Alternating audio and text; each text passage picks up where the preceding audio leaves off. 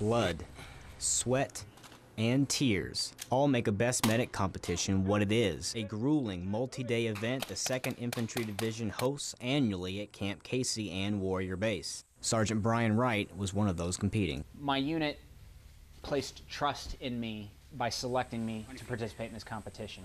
I know I have nothing to prove about my abilities, but I would like to confirm that their faith in me is justified. Wright's confidence stems from his 9 years as a medic and multiple combat tours, which he says brings all the validation he needs. I know I have the skills to be successful when it counts. When someone's life is in my hands, the job gets done.